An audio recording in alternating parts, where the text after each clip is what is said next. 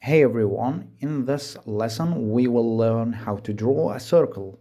So how can I draw a circle? We have different ways. Number one, again with the quick access bar, not the quick access, with the ribbon bar by clicking on circle like this and put the center for the circle. So the center will be like this here for example, and then you can extend like this to draw your own circle and click left click on the mouse, you will get the circle.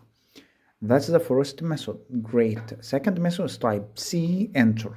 You can see C refers to circle, so and enter, so we have our circle here. Again, we will click like this and we can draw. Now after clicking on it, we can add the radius, specify radius of the circle. Let's say our circle is 10 meters in radius, like this. So we draw a circle with a 10 meter radius. Now let's say if I would like to draw another circle like this from the same point, let's say here for example, and let's say I would like to add the diameter of this circle instead, or diameter of the circuit instead of radius. So I'm going to go down here, you can see diameter of the circle, click on it and add the diameter of the circle. Let's say diameter is 5 for example, so we draw a circle with a diameter of 5 meter. Okay, this one is with a radius of 10 meters. Okay, great. Now let's see more options. Circle like this, and you can see here it says specify center for circle or. So the first method is that I click on center and draw by adding radius or diameter or anyway. Now the second option is 3P, which means 3 points and 2 points and 10 radius. So what the difference between these? Let's start with this one. Let's draw a line like this, or let's draw a rectangle like this. Okay, and then what does circle like this?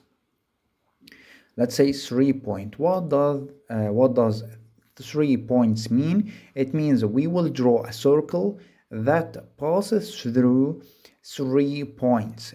That passes through 3 points. Okay, so if I would like a circle that passes through this point, this one, and this one, I will click 3B like this.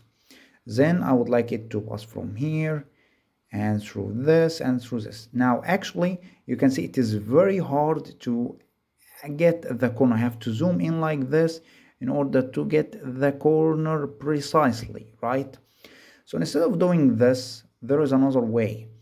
The other way is to use something which we call the object snap tool, or OSnap, which is done using F3 on the keyboard, or you can see this one, OSnap, you can see F3. So click on it like this, look at the options.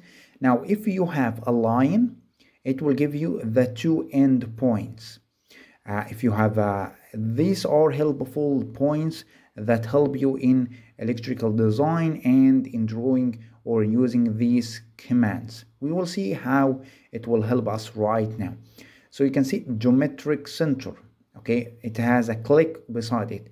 Now okay, I have to click on it like this in order to activate it. Okay, so we activated the snap. You can see snap cursor to 2D reference points is on.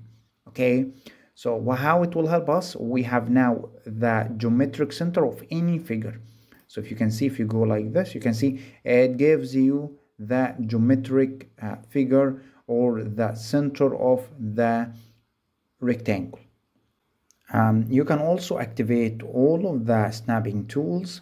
For example, if we have a line like this, okay, like this, and skip, and let's say I would like the end point and end point and midpoint like this. I click on them like this, and if you go like this, let's use any command like this, you can see the end point, midpoint, and the beginning point, or the two end points of the line and the mid. So you can click on it.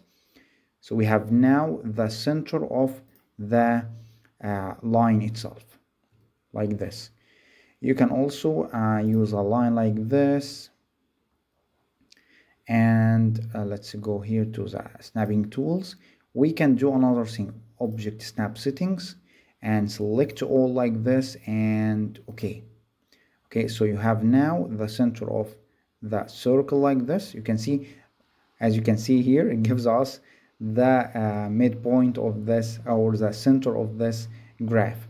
So it is sometimes happen due to the bugs inside the program. So if you have a circle like this, you can see, if I would like line, you can see it doesn't show. If I go down here like this, it appears.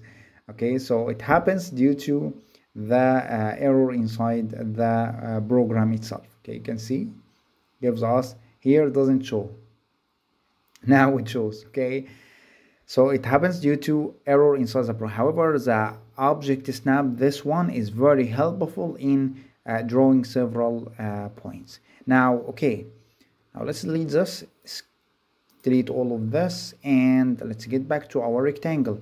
So again, we forgot about circle. See enter, and we would like 3 points. I would like a circle that passes through this point and this point and this one.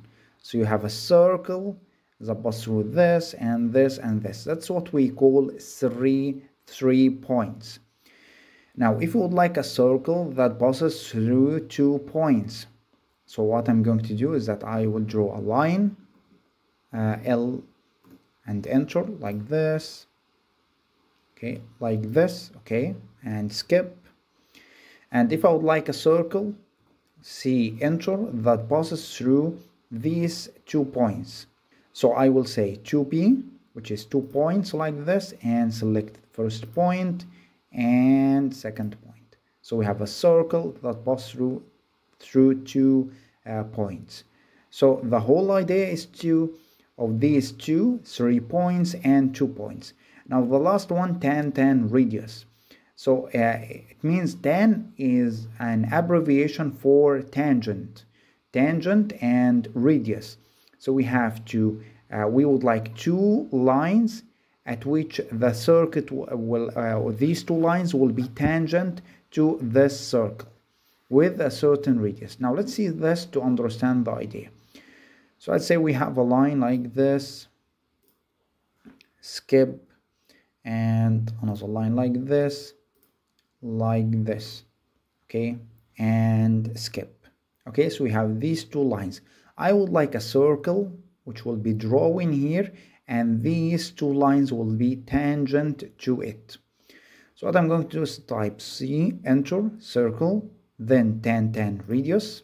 Specify the first tangent of the circle. So that is the first tangent. This line will be tangent to the circle. You can see selected the first one.